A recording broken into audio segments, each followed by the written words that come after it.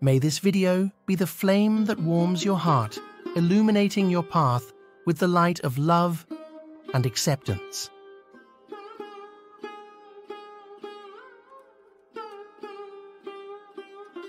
For one who is seeing this life as a stepping stone for a larger possibility, for him there is no failure.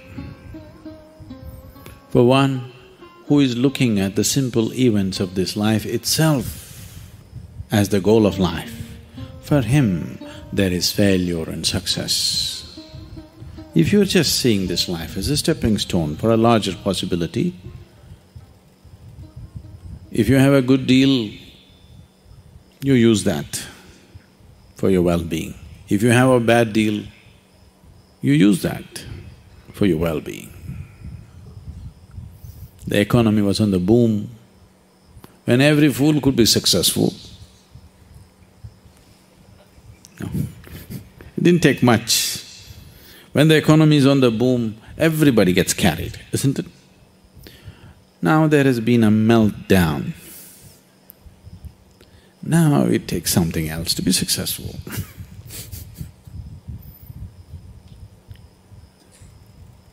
So, when the economy was on the boom, you could have brought a certain dispassion towards the money that's flowing in. Now the economy is down, the taps are all closed up. It's time to come, meditate, walk in the mountains. There's a lot of time. There's a lot of time on your hands, isn't it? When there was money, it took away your time and life. Now the taps are closed, lots of time, this is the time. So it doesn't matter what the hell happens. It doesn't matter what the hell happens with your life. If you are seeing this life only as a stepping stone for a larger possibility, then whatever the situation, it is beautiful and very useful. Very, very useful. Once there was a farmer like you,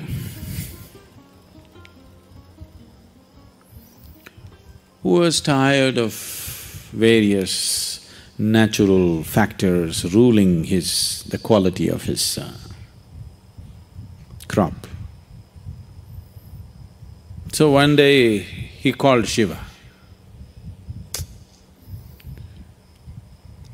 It was a wild card entry.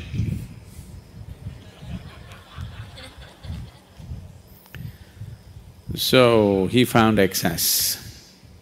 And Shiva said, what? He said, I'm tired of all the natural nonsense happening. Obviously, you're not a farmer. I know from history that you were a hunter. You were not a farmer. You don't know what it means to farm. Why don't you leave the nature in my hands? I'm a farmer. I know when it should rain, I know when there should be sunlight, I know when there should be wind, I know everything. You don't know because you're just a hunter. And you're a crazy ascetic. You're definitely not a good farmer. The wrong times it's raining, at wrong times things are happening. You leave it to me. Shiva was one of those moods, he said, okay, nature is in your hands.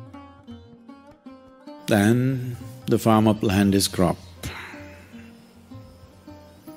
Planted a maize crop. Rain. Poke the land and see, okay, it's soaked up to 6 inches, stop. Then plough it, plant it, wait for 2 days. Rain. Sunlight. Today I'm working in the field, cloud.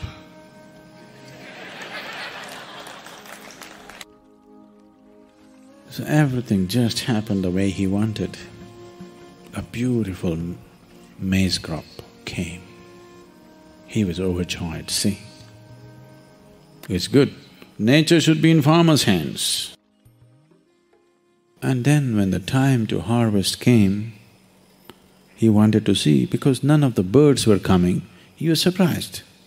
Because that also he said, no birds, no birds. Then he went and opened and saw nice, big everything, but you opened and saw no grain inside. Then he thought, what the hell is this? What did I do wrong? Then he couldn't figure out, because rain, water, sunshine, everything he managed properly. Then again he went back to Shiva. But he was in this condition. He waited for many years for him to open his eyes. By the time these many years, the fields and the family, everything went to… But he wanted to know the answer. What went wrong? He's farmer first. Then when Shiva opened his eyes, he asked, I did everything right, but there is no grain. Did you sabotage my crop? Shiva said, I've been watching. You were in charge, so I didn't want to interfere. The rain was great, the sunshine was great, everything was fine, but you stopped all the winds. I used to always send fierce winds which would threaten your crop. But because the plants felt pushed and threatened, they put their roots deeper into the earth. So grain happened. Now you have great maize crop. No maize? So, various situations in your life, either you can use it to make yourself stronger and better, or you can sit and cry.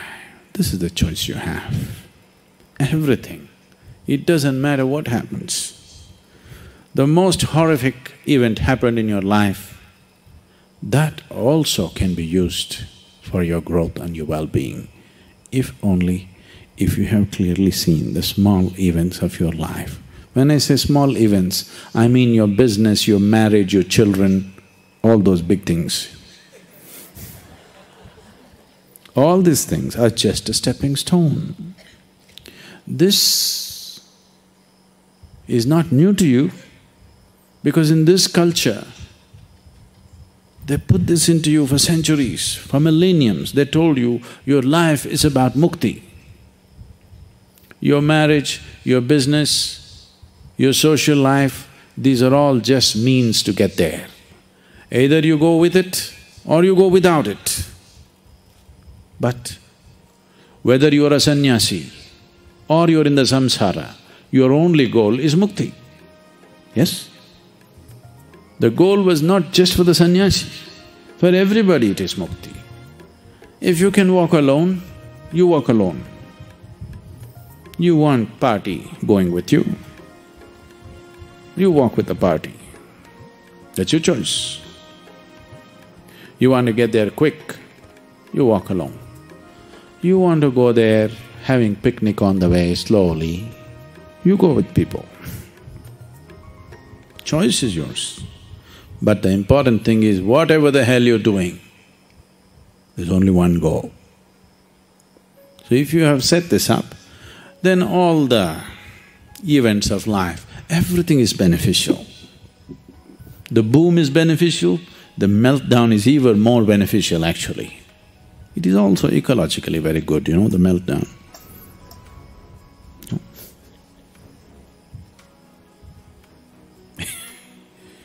So, the fear of failure.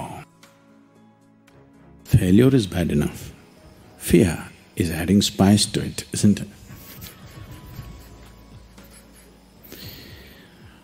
Success happens to you not because you desire it, because you earn it.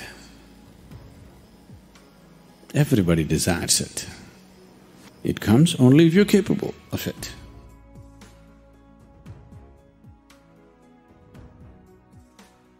My question is, Suppose humanity makes it past this very tumultuous phase we're in right now.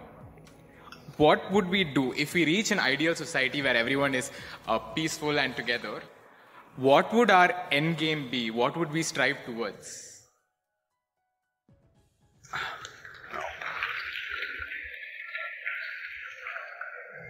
Is it a deal between you and these guys?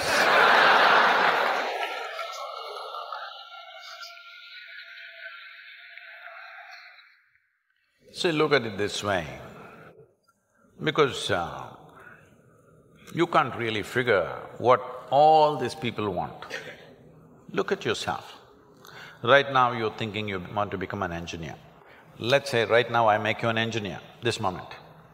Then you're thinking you need a job, I got your job. Then you're thinking you need a promotion, I got you. Then you think you need an award, I got you. Then you think you need wealth, I got you right now. Everything that you can dream of, I got you right now. What do you want now?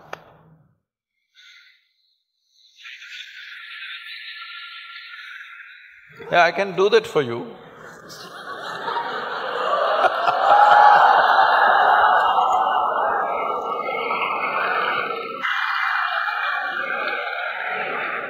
Let's say I want a job. Huh? I'm striving for a job right now. Yes. Now, we are looking at the end game, right?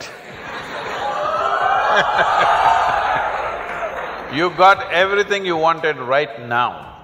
Things that you can imagine, things that you cannot imagine right now, everything you got right now. What do you want right now?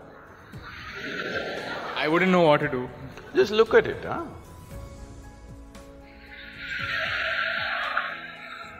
See, when you say this, what it means is, all you want in your life, what you're seeking is struggle.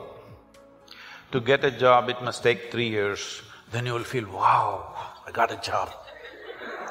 Look at all the people who have good jobs, look at them walking on the street. Are they going blissfully, dripping ecstasy? Hello? Miserable guys, they're getting blood pressure, going to work. They're getting all kinds of ailments, they're freaking out. Yes? So what do you want? Is there a girl here?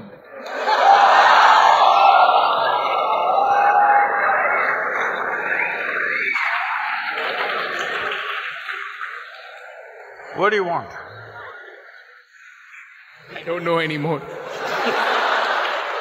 That's good. I do not know, I like that. Because actually you do not know. Everybody keeps fooling themselves at every step in their life, thinking, what I want is, I want to become an engineer, I want to become an engineer. It'll keep you busy for 5-7 years. Then I want job, it keeps you busy for another 1 or 2 years. Then I want this kind of job, that kind of job, that keeps you busy for another 8-10 years. I want that much money, that much wealth, that keeps you busy for another 25 years. I want this kind of girl, that kind of girl, that kind of boy, that keeps you busy for a few years. Then children will come, I want my child to become this. Well, we are preparing for your funeral.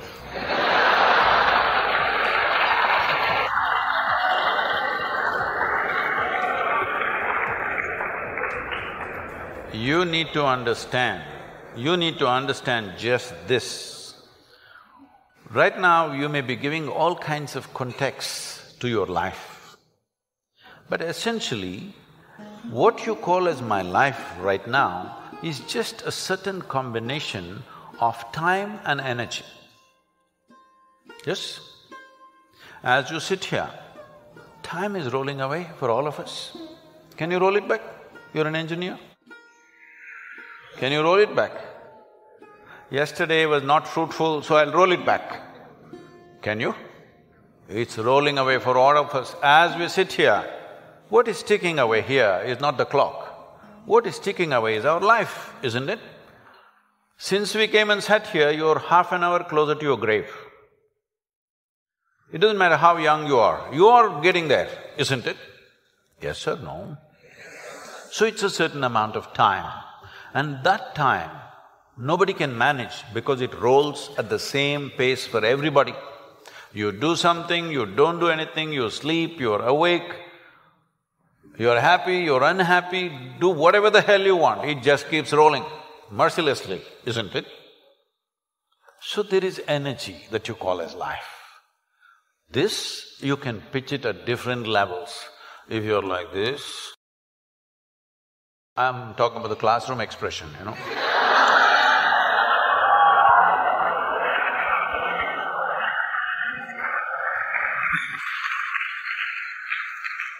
If you're like this, 24 hours feel like 1,000 years.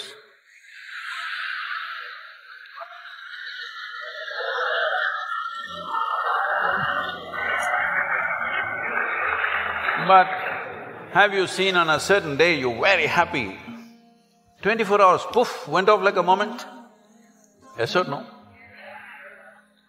So, time is a very relative experience in individual subjective experiences. If you're joyful, if you live 100 years, it feels like a few moments, it's gone. Only miserable people will have a long life. Because if you're miserable, you'll always feel life is too long that you will want to cut it short. But if you're joyful, the possibility that a human being holds, before you look around, it's over, really. But what possibility this carries? So what you need to manage is your energies, because life is a certain amount of energy, it's not limitless, but it can be enhanced. If you function at one level of energy, what you do in 10 years' time, if you function at a different level of energy, the same thing you can do in 1 year's time. So if both people live for 100 years, in terms of impact and profoundness of experience, one has lived for 1,000 years, another has lived for 100 miserable years. So this is all you can do. You may think right now, engineer, this one, that one, these are all limited contexts you're setting for yourself. Fundamentally as a life, it's just time and energy, isn't it? The question is what you make out of it. Do you want to make something out of it? There's no compulsion you have to make something out of it. When I say making something out of it is not a social phenomena I'm talking. What should you become in the society? That's not what I'm talking. Fundamentally, you have come here in terms of life is you want to experience life. Question is how profoundly. Right now, if people want to experience life, what are they experimenting with? They will experiment, not this, this. Yeah, I know you guys.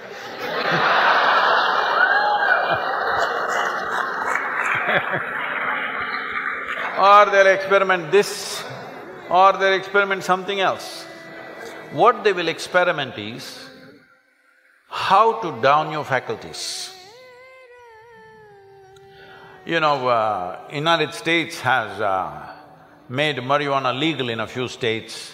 So when I went to a few colleges or universities, they're asking me, Sadhguru, why don't you pitch?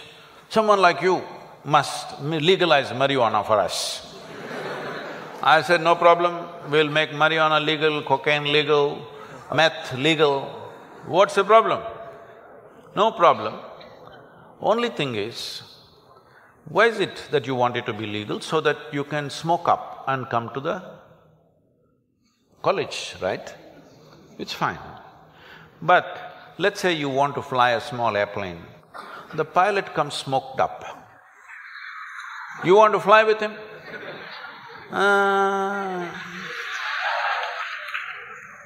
Because the guy is already flying without the airplane.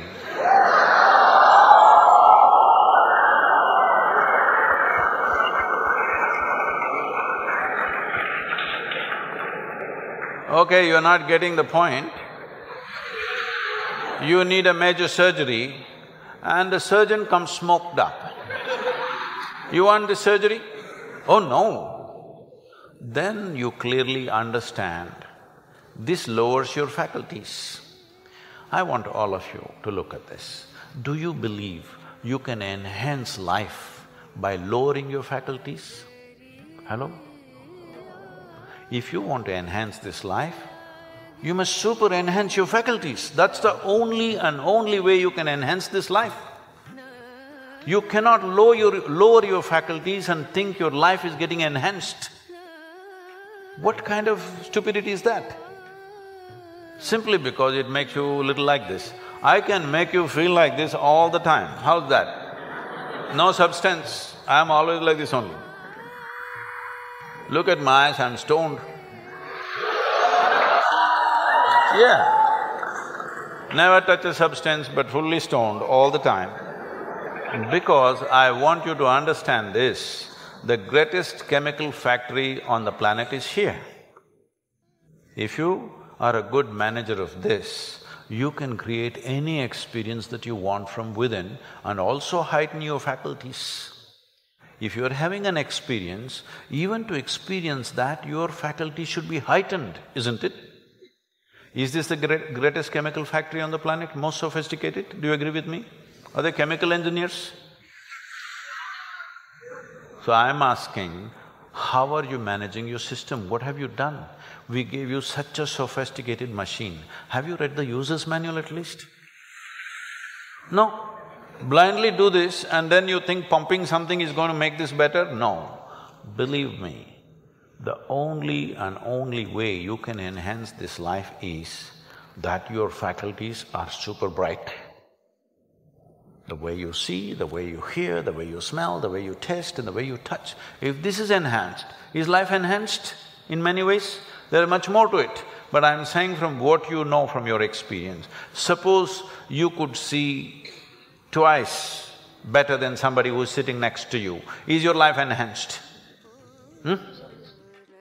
If you could taste better than other people, is life enhanced? If you could feel better, is it life enhanced? If you could hear better, is life enhanced? On this level you understand this, but there are many other dimensions of human faculties. If you enhance this, if you sit here, you will be blissed out simply sitting here. You wouldn't want to touch any damn thing because just sitting here is the greatest experience of your life. So, about what is the end game? If you had everything, what would you want? If you had everything that you can ever dream of, everything is right here, what would you want? You must think, isn't it? I won't supply you with an answer. If you do not invest that much thought into your life, that means you're super short-sighted. Hello? This happened to Gautama the Buddha. You heard of Gautama, the Buddha? Because of some astrological prediction that his father heard, that he may either become a great emperor or a great sage, and he wanted him to become a great emperor, he protected this boy and put him in a separate palace where it's all luxury, everything that you can dream of, everything there. Got him married to a very pretty young woman, everything on. No, he should not see any suffering. But one day he just went out. He saw one old man and he asked, why is this guy like this? His chauffeur. His chauffeur or his chariot driver said, oh, everybody becomes like that after a certain time. He said, what, me? I'm a young prince, will I become like that? Hey, yeah, everybody will become like that. It shook him. Then he saw a man who's suffering with some kind of disease, ailment. So why is that guy like that? Said, it'll happen to a lot of people. Who it will hit, there is no prediction. Anybody can become ill. Most people think it happens to other people. No, it can happen to us. Hello? And then he saw a funeral, a dead body. What is that? He said, that is inevitable, everybody will die. Do you also know? You will also die? No, because most people believe other people die. No, intellectually they know, but they think they're forever. No, you must be conscious, you're mortal. Mortal means you have a limited amount of time and energy. If you're always conscious about this, how would you organize your time and energy? You decide. If you're conscious about it. If you think you're a superhuman being, you're not going to die, other people will die, all the best.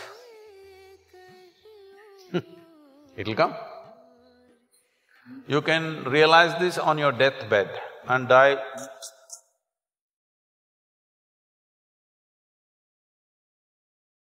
Continue your journey of self-discovery and consciousness expansion with us. Share this video to inspire others to join us on this journey of personal growth.